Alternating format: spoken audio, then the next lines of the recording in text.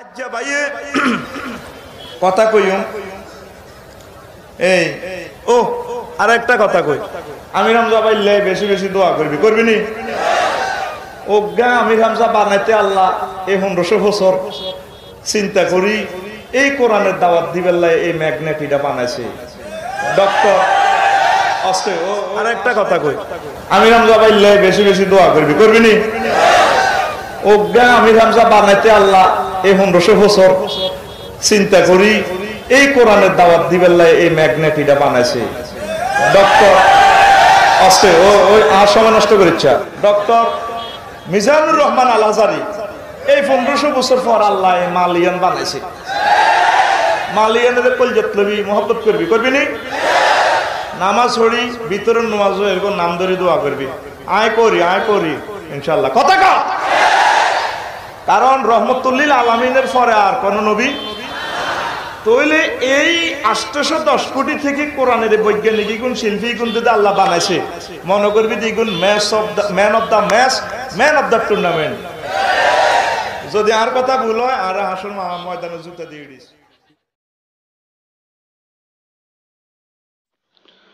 আসসালামু আলাইকুম ওয়া রাহমাতুল্লাহি ওয়া বারাকাতুহু ইন্নাল হামদুলিল্লাহি ওয়াহদা والصلاه والسلام على من لا نبي بعده اما بعد ও আরেকটা কথা কই আমির হামজা ভাইলে বেশি বেশি দোয়া করবি নি ওগা আমির হামজা বানাইতে আল্লাহ এই 1500 বছর চিন্তা করি এই কোরআনের দাওয়াত দিবেল্লাই এই ম্যাগনেটিটা বানাইছে ডক্টর দর্শক মণ্ডলী প্রশংসা আল্লাহ রাব্বুল আলামিন আমির হামজা ভাইলে বেশি বেশি দোয়া করবি নি ওগা আমির হামজা বানাইতে আল্লাহ এই 1500 বছর চিন্তা করি এই কোরআনের দাওয়াত দিবেল্লাই এই ম্যাগনেটিটা বানাইছে তৌফিক করে দিলেন ডক্টর আস্তে ও ওই আর সময় নষ্ট করেছে ডক্টর মিজানুর রহমান আল আজহারি আমাদের এই 1500 বছর পর আল্লাহ এই মালিয়ান বানাইছে আমরা সঠিক ইসলাম পেয়েছি মালিয়ানের কলজত লবি মহব্বত করবি নি অত্যন্ত পরিশ্রম নামাজ পড়ি ভিতরের নামাজ এরকম নাম ধরে দোয়া আর করবি কোন নবী আয় করি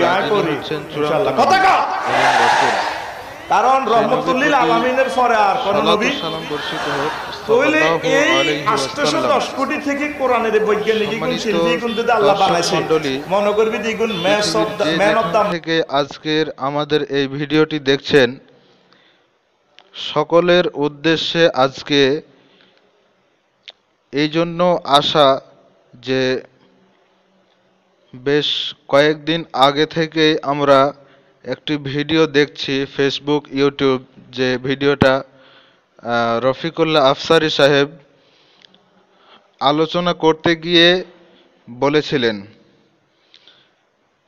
তো তার সংশোধনের উদ্দেশ্যে এবং জাতির সংশোধনের উদ্দেশ্যে মূলত আমরা এই ভিডিওটা নিয়ে আজকে আলোচনা করব তিনি সেখানে বলেছিলেন যে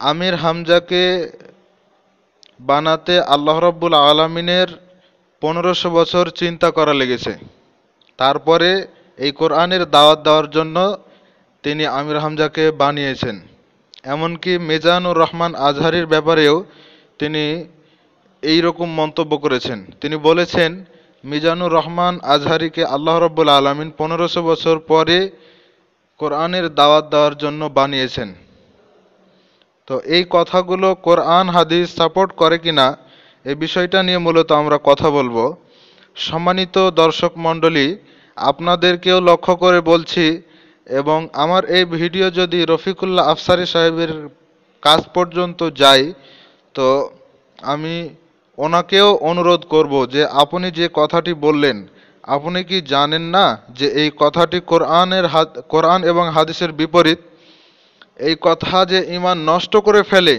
এটা কি আপনার জানা ছিল না না আপনি ভুলবশত বলে ফেলেছেন আপনার মতো একজন বড় আলেম এই রকম কথা বলবে এটা তো আমরা আশা করিনি তো এই কথার মাধ্যমে মূলত আল্লাহ রাব্বুল আলামিনের ক্ষমতাকে অস্বীকার করা হয় আল্লাহ রাব্বুল আলামিন যখন কোনো কিছু সৃষ্টি হওয়ার জন্য কোনো কিছু তৈরি হওয়ার জন্য ইচ্ছা করেন তখন হুকুম দেওয়ার সাথে সাথে সেটা হয়ে যায় কোরআনুল কারিমে এই ব্যাপারে কয়েকটি জায়গাতে বর্ণনা রয়েছে তার মধ্যে অন্যতম হচ্ছে সূরা ওয়াকিয়া শেষ দিকে এই বর্ণনা রয়েছে কুং ফায়াকুন। আল্লাহ রব্বুল আলামিন যখন কোনো কিছু হওয়ার জন্য বলেন তখন সেটা সাথে সাথে হয়ে যায়। তাহলে আপনি যে এই কথাটি বললেন যে আমির হামজা এবং মিজানুর রহমান আজহারি এই দুইজনকে বানাতে আল্লাহ রব্বুল আলমিনের 1500 বছর চিন্তাভাবনা করা লেগেছে, তো এই কথা কি কোরআন হাদিসের বিরোধী নয়? এই কথা কি কোরআন সুন্নাহর বিরোধী নয়? এই কথা কি ঈমান বিধ্বংসী করার মতো একটি বর্ণনা নয়? আমরা আপনাকে বলতে চাই, এই কথার মাধ্যমে আল্লাহ রাব্বুল আলামিনের রুবুবিয়াত এবং আসমাই ওয়াস সিফাত এই দুইটাকে অস্বীকার করা হয়। এই কথাটা বলা একেবারেই অনুচিত হয়েছে, এই কথা বলা উচিত হয়নি। যদিচ আমরা তার ক্ষমতা সম্পর্কে জানি না। সূরা শূরা 11 নম্বর আয়াত আল্লাহ রাব্বুল আলামিন বলেছেন, লাইসা কামিসলিহি শাইউন, আল্লাহ রাব্বুল আলামিনের বর্ণনা তার মতো, তার সমকক্ষ কেউ নয়। আমরা যেটা বুঝতে পারছি যে এই কথার মাধ্যমে ঈমান নষ্ট হয়ে যায়, যেটা আপনি বলেছেন এবং জনসাধারণ এটার ব্যাপারে হা জগিয়েছেন, তারা ঠিক বলেছেন, যেটা মাহফিলগুলোতে হয়ে থাকে।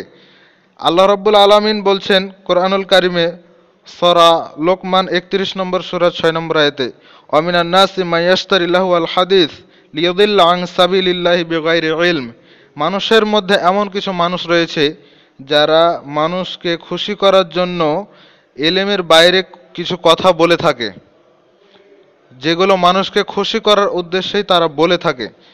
তো এই কথা যে ভুল, এটা 100% সত্য। এবং আমরা অনুরোধ করব, যারা এই ভুল বক্তব্য শুনে আপনারা বসে আছেন তারা অবশ্যই এটাকে সংশোধন করে নেবেন। কারণ তাওহীদ হচ্ছে রুবুবিয়াত, আসমায়ে ওয়াস সিফাত, উলুহিয়াত। তো এই রুবুবিয়াত, আসমায়ে ওয়াস সিফাত এই দুইটাকে অস্বীকার করলে আর তাওহীদ থাকে না। এই জন্য যে কথাটি বলা হয়েছে অবশ্যই এটা একটা মিথ্যা কথা এবং এটা ঈমান নষ্ট করার মতো একটি কথা। এ পর্যায়ে আপনার সামনে আমরা যেটা বলতে চাচ্ছি যে আপনি যে কথাটি বললেন, আপনি যে কথাটি বলেছেন জনগণের সামনে, যদি এটা সত্য হতো তাহলে পৃথিবীর প্রথম মানুষ হচ্ছেন আদম আলাইহিস সালাম। তাকে আল্লাহ রাব্বুল আলামিন অনেক সম্মান দিয়েছেন, ফেরেশতা দিয়ে সিজদা করিয়েছেন এবং আমাদের পিতা হিসাবে তাকে নির্ধারণ করেছেন। তিনি পৃথিবীর প্রথম মানুষ। তো আদম আলাইহিস সালাম হচ্ছে সম্মানিত মানুষ। তো যদি আমির হামজা এবং মিজানুর রহমান আজহারির ব্যাপারে এই রকম মন্তব্য হতে পারে, তাহলে আদম আলাইহিস সালামের ব্যাপারে কি হতে পারে? যদি এমনটি হয় তাহলে পৃথিবীর বড় মানুষ হচ্ছেন ইব্রাহিম আলাইহিস সালাম, মুসা আলাইহিস সালাম, আমাদের নবী মুহাম্মদ সাল্লাল্লাহু আলাইহি ওয়াসাল্লাম, ইনারা হচ্ছেন পৃথিবীর শ্রেষ্ঠ মানুষ। তাদের ব্যাপারে কি মন্তব্য হতে পারে? যদি আপনার ওই কথা সঠিক হয় তাহলে আপনি এ ব্যাপারে কি বলবেন? যদি আল্লাহ রাব্বুল আলামিন আমাদের নবী সাল্লাল্লাহু আলাইহি ওয়াসাল্লামকে নিমিষেই বানিয়ে দিতে পারেন, অর্থাৎ অল্প সময়ের মধ্যেই আল্লাহ রাব্বুল আলামিনের হুকুমে হয়ে থাকে, আল্লাহর হুকুমে, তাহলে আপনার ওই বক্তব্য মিথ্যা, এটাই প্রমাণিত। আরেকটি বিষয় হচ্ছে, আপনি যে কথা বলেছেন সেই কথাটি আপনি কোথা থেকে পেলেন? আপনি কি কোরআন হাদিস সেটা পেয়েছেন, নাকি আপনার উপরে ওহী করা হয়েছিল? ফেরেশতা জিবরাইল কি আপনার কাছে এসে বলে গিয়েছে, না আপনার মিথ্যা বানানো কথা? যদি আপনি বলেন যে ফেরেশতা আমাকে বলে গিয়েছে, তাহলে তো এটা আরও মিথ্যা হয়ে যাবে। আপনি তো তাহলে আল্লাহর উপরে অপবাদ দিবেন, ফেরেশতার উপরে অপবাদ দিবেন, তাহলে নিশ্চয় বোঝা যাচ্ছে এটা আপনার বানানো কথা। এই জন্য এই কথা থেকে ফিরে আসতে হবে। আরেকটি বিষয় হচ্ছে, এটা হচ্ছে গায়েবের বিষয়। গায়েবের বিষয় আল্লাহ রাব্বুল আলামিন ছাড়া অন্য কেউ জানে না। এমনকি আমাদের নবী মুহাম্মদ সাল্লাল্লাহু আলাইহি ওয়াসাল্লামও গায়েবের বিষয় জানতেন না। সহিহ বুখারীর 4001 নম্বর হাদিস, রুবাই বিনতে মুআউযিজ রাদিয়াল্লাহু তাআলা আনহা তিনি বলছেন যে ঈদের দিন একজন বালিকা রাসূল সাল্লাল্লাহু আলাইহি ওয়াসাল্লামের সামনে কবিতা পাঠ করছিলেন। কবিতায় তিনি বলছিলেন যে মা ফি গাদিন, এমন একজন ব্যক্তি রয়েছে আমাদের সামনে যে ব্যক্তি যে ওয়াফিনা নাবিয়িন ইয়ালামু মা ফি গাদিন, যে ব্যক্তি আগামীকালের অবস্থা সম্পর্কে জানেন। তখন রাসূল সাল্লাল্লাহু আলাইহি ওয়াসাল্লাম বলেন, লা তাকুলি হাকাযা ওয়া কুলি মা কুনতি তাকুলিন, এই কথাটা বাদ দিয়ে অন্য কথাগুলো বলো। অর্থাৎ আমি গায়েবের বিষয় জানি না, তিনি বিষয়টা স্পষ্ট করলেন। আর কোরআনের আয়াত দ্বারা তো আরও স্পষ্ট যে রাসূল সাল্লাল্লাহু আলাইহি ওয়াসাল্লাম ও গায়েবের বিষয় জানতেন না, সেক্ষেত্রে এই কথাটি আপনি কেমন করে বললেন? এরপরে আরেকটি বিষয় আমি বলবো, বেশ কয়েক বছর আগে মতিউর রহমান মাদানী হাফেজাহুল্লাহ তিনি একটি আলোচনায় বলেছিলেন আমির হামজা সম্পর্কে যে তিনি হচ্ছেন মুতাজিলা সম্প্রদায়ের একজন। কারণ আহলে কোরআন থেকে যখন তাকে দাওয়াত দেওয়া হয়েছিল তখন তিনি সেই দাওয়াতে গিয়েছিলেন, অ্যাকসেপ্ট করেছিলেন এবং সেখানে তাদেরই গুণগান করেছিলেন। তাদের সাথে থেকেই তিনি ভুল দাওয়াত প্রচার করে যাচ্ছেন। এমনকি আমির হামজা এ কথাও বলতে দ্বিধাবোধ করেনি যে পূর্ববর্তী তাফসির দিয়ে এখন চলবে না। পূর্ববর্তী অর্থাৎ সাহাবী এবং তাবেইন ইনাদের তাফসিরগুলোকে সে অস্বীকার করে বসেছে। তো এই রকম মানুষের ব্যাপারে আপনি মন্তব্য করতে গিয়ে আপনি তার জন্য হেদায়েতের দোয়া চাইতে পারতেন, আপনি তার কল্যাণ চাইতে পারতেন, তার জন্য আল্লাহর কাছে হেদায়েত চাইতে পারতেন। কিন্তু আপনি তার গুণগান করতে গিয়ে এমনভাবে তার প্রশংসা করলেন যে এটা আল্লাহ রাব্বুল আলামিনের সিফাতকে অস্বীকার করা হয়ে যাচ্ছে। আমরা আপনার কাছে এটা অনুরোধ রাখব যে আপনার ভিডিওটি যেহেতু ফেসবুক ইউটিউবে ভাইরাল হয়ে রয়েছে, সেহেতু আপনাকে অবশ্যই জনসমক্ষে ভিডিওর মাধ্যমে তওবা করতে হবে এবং জনগণের কাছে ক্ষমা চাইতে হবে। এই রকম কথা আর কোনো দিন বলবেন না এই মর্মে।